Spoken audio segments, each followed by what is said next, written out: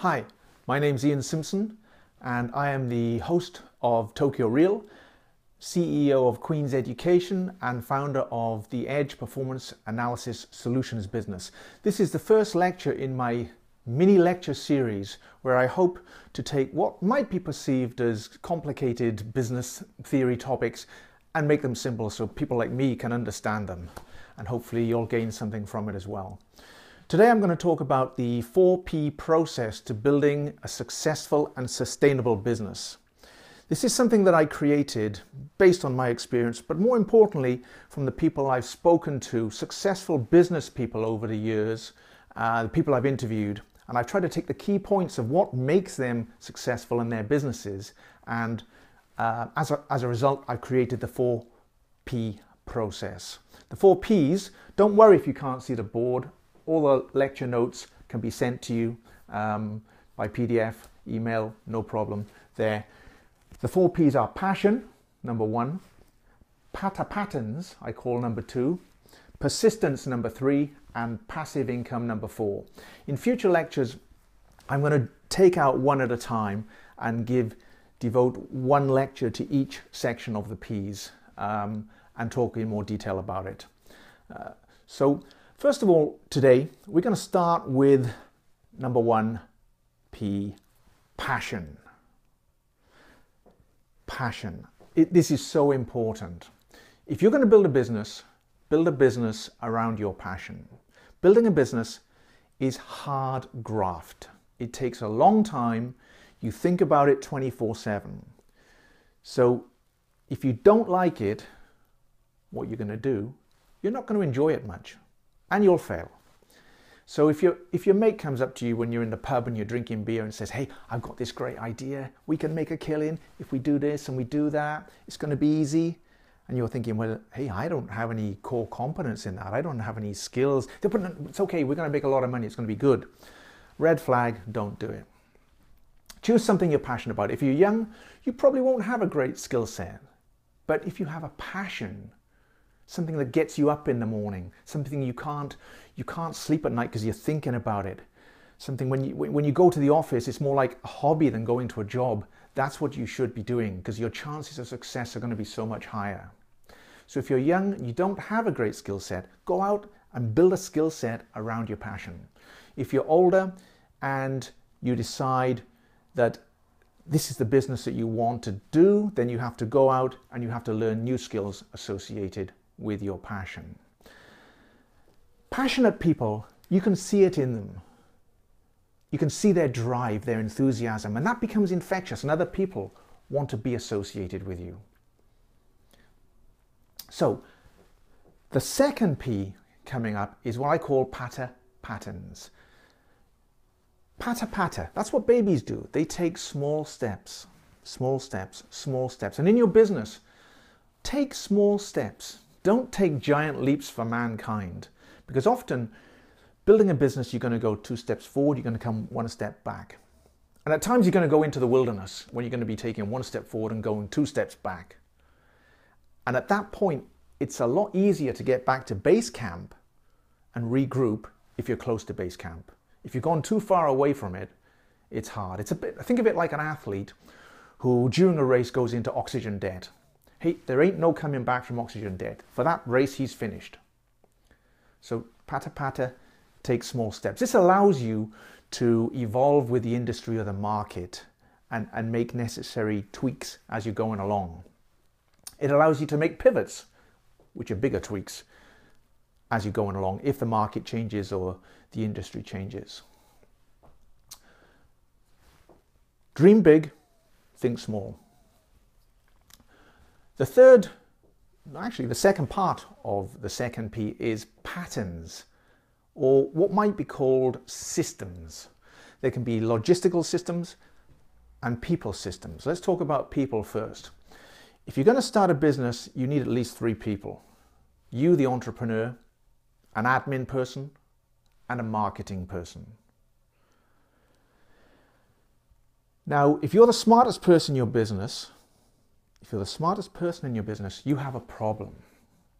Because what smart people do, really smart people, when they employ staff, A players, we call them. A players employ A players or A plus players. People who want to be the smartest person in their business, they employ B players. And so it goes down. B players employ C, C employ D, and then the D players, because they want to be the top dog, are employing E players. And at that point, it's what is known as the bozo explosion. You may as well just give up. So employ A players. And make sure you put the A players in the right positions in your company to do the job. That's your people pattern. Your logistical pattern is about creating systems. Remember, the activities you employ in your company, the activities are the basis of your competitive advantage. So the systems you create want to have a tight fit. You want to try and create an interlocking system. And I'm going to talk about more about this in the future, in future lectures that we do about competitive advantage and strategy. I won't get into any detail today, except to say create good systems that are interlocking with a tight fit. You might think, well, why is there no product in my 4 Ps? Well, product's important, of course it is, but product alone isn't going to make your business successful. There are 1,000,001 people out there who have great ideas, great products and services, but we never hear of them. To give you an example about product, Sony in the early 80s could have developed the iPod. They had the potential to do it, but they didn't for various reasons. That's another story. 15 years later, along comes Steve Jobs, who redesigns the Sony product in his mind and beautifully manufactures it, wonderfully markets it, creates this system of Apple around it, and boom, captures the market, monopolizes the market. Sony, bye-bye. But it was all because of the system and the timing and the engineering and the product that he put together. But without all those systems and the right people in the right jobs, it wouldn't have happened. If you are going to create a product, make sure it's unique. Number 1, a purple cow. If you haven't read that book, go and read it. Very good. Create a purple cow. Make sure it's unique and protect it. Wrap it up with IP, with copyright, with patent, proprietary software. Protect it. And remember, this is really important. It's not the product, as I just said, it's a disruptive business model that's wrapped around the product that will make it successful or not. A disruptive business model sells and makes your business successful. Again, something to talk about in the future. Let's go on to the 3rd P, which is persistence. Perseverance. You may have all heard the story of 3 Feet from Gold. If you haven't, Google it. Good story. Building a business is hard graft, and don't let anyone tell you any different. For the person who says, well, I just spend 2 hours of my week at a computer and that earns 90% of my money. Well, maybe they do, but what they fail to tell you is it took them 10 years to get to that point, or 10,000 hours to make them an expert so that they were able to do that. For the average person, any businessman, any successful business person will tell you it takes persistence. Do not give up. Continue grafting away year after year. It's hard work. And in order to create sustainability in your business, you have to keep deepening your strategic position, which means make sure you keep the right people in the right jobs. Make sure your R&D are ahead of your rivals. And you're continually deepening your strategic position in what you do very well, your niche market. Don't go off left and right at tangents. Focus on your niche market and do it better than anyone else can do it. Remember, your product wants to be a purple cow. And you want to be swimming in a blue ocean, not a sea of red blood. The fourth P is passive income. Passive income. Systems run businesses and people run systems. If you can think that there are three kinds of people in any business, there's technicians, there's managers, there's entrepreneurs. And you normally start off as one of those three. But a good leader will have a good spread of skills in all three of those categories.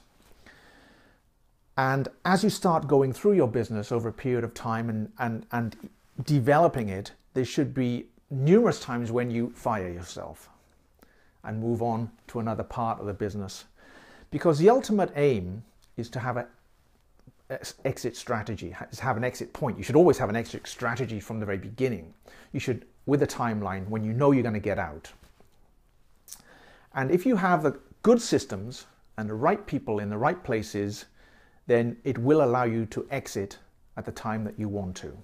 And when you exit a business, you're hopefully going to have passive income. So with that free time, once you've exited, you can go and create another business. Or you can go and lay on the beach and go surfing for 5 days a week if you want. But if that's what you're going to do, remember to delegate responsibility, not abdicate responsibility. You still have to keep your finger on the pulse as to what's going on in your business. But at that point, remember the ultimate aim of any business is to create passive income from the day you walk out the door, at your exit point, or to sell it and make a killing. Amongst other things, that's the main point of a business. And at that point, in the words of Mr. Spock, go forth and prosper. Sorry, I can't do the finger bit. And as an add-on, the lecture notes, if you need them, please contact me and I can send you them by PDF. And remember to subscribe to our tokyoreal YouTube page. There's a lot of great content. It's filling up every week. And hopefully it'll help you to grow, self-develop, and to give yourself the edge. Thank you.